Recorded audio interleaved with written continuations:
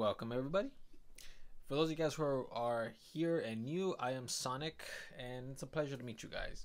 So what we're going to be doing in this video, we're just going to create a bunch of S's. Now these S's are going to be for like future projects. That way I don't have to like sit down and try to create an S by scratch.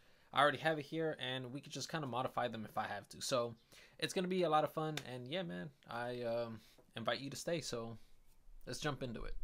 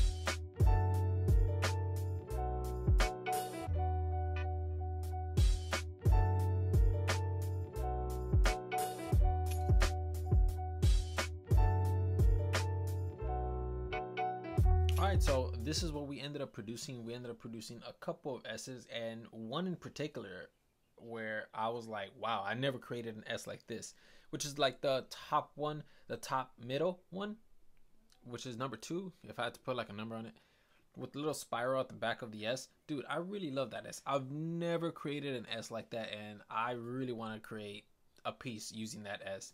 And there's a couple of S's I like here as well. If you go all the way to the bottom in the middle, the bottom row, that one, that little bubble one, is super nice. I really like. I've had a style that looked like that and I created it, and it's this piece right here. It's pretty awesome, I really enjoyed making that piece, so I might do something with that letter S. I don't know. And then obviously this is like my favorite one, like this triangular one. Like that style was so awesome to me.